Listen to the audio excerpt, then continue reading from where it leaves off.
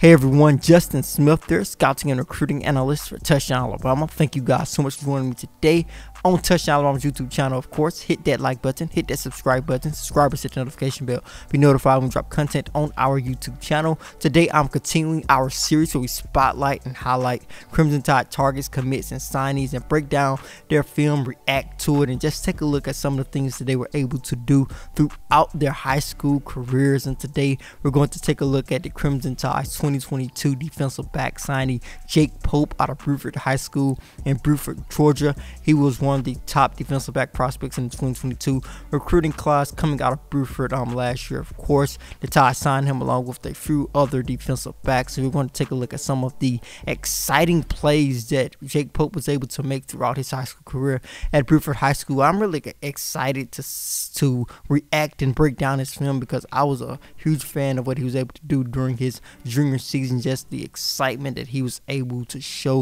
And I'm going to be able to show some of those plays, also some plays from his senior season as well. So we have John Ivory running the film. Of course, John Ivory is our producer here at Touchdown Alabama. You can get everything rolling now. John, we see what Jake Pope was able to do at Bruford High School. He's going to return the punt, get around the corner, show some elusiveness. Great block, great block, great blocking down the field. Nice way to navigate through the traffic, but those were some great blocks as Jake Pope was able to return that punt. It's going to be at the safety.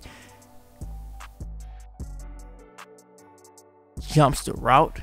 He's going to return. Looks he's going to return this for an interception, pick six. Showing off that speed that he has. I actually like that play. Can you go back to that last play, John? If you got, I think it cuts really quickly, but you can see that Jake Pope can see where can feel and see where that play was going. I don't think the wide receiver was even expecting the football, so you see him having great feel on that play. When you look at that play, the wide receiver's going on the field. He doesn't even turn around. Jake Pope jumps the route again, catches the football, runs it in for a score. Great play, great IQ. It's going to be a wide receiver. He plays on both sides of football for Bruford High School at a wide receiver. Miscommunication on the defense side of football. No one is there. Anybody could have caught it, basically. He's going to be a wide receiver again. I think he's running a post route. What a catch. Yo, that would have been on SportsCenter. We got to run that. We got to run that play again, too. How did he catch it? I'm not sure how he caught it. I don't know if he caught it behind the guy's back or like he caught it and pulled it in. It doesn't give us the best angle. It might have been a one-handed.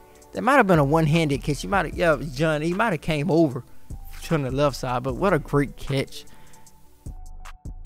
What a great catch! It's gonna be a defensive back climbing the ladder, jumping up out of nowhere, closer to the line of scrimmage, showing off a nice vertical. I really like this kid's vertical instability to high point the football. I think that is something that's really impressive when you take a look at his game as well. It's gonna be a wide receiver.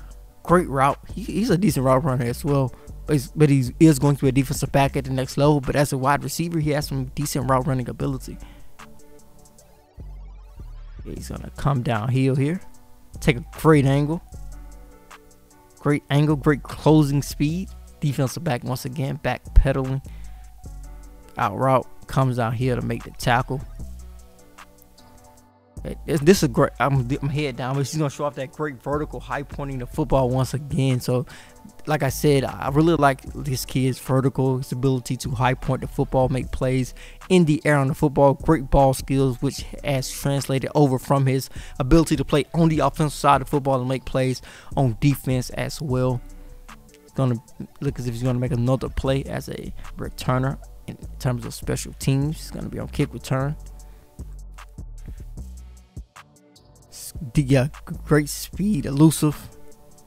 Of course, Alabama's not going to use him as an offensive player, but they could use him as a returner if they need him there. He looks as if he's comfortable there, can make plays there with this elusiveness in the open field. Yeah, wasn't able to beat the look as if he wasn't able to beat the kicker. As wide receiver once again, another great route.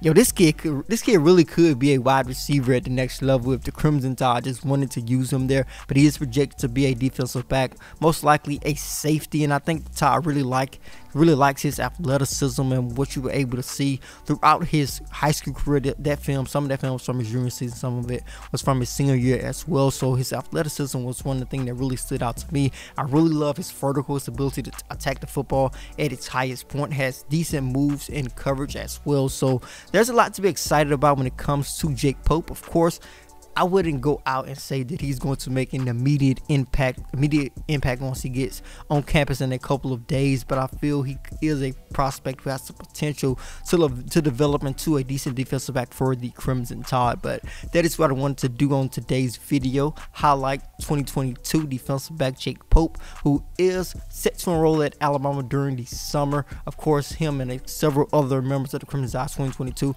recruiting class who did not enroll in January as early enrollees who did not get an opportunity to go through spring practice. Those guys are set to get on campus in the next couple of days. They'll have an opportunity to go through the full summer program when it comes to the Crimson Tide training in the summer, and also go through fall camp in hopes that they can continue to develop their game and possibly make an impact for the Tide in year one. But as always, thank you guys so much for watching. Hit that like button, hit the subscribe button. Subscribers, hit that notification bell, be notified when we drop content on our YouTube channel. As always, I am Justin Smith, the scouting and recruiting analyst for Touchdown Alabama.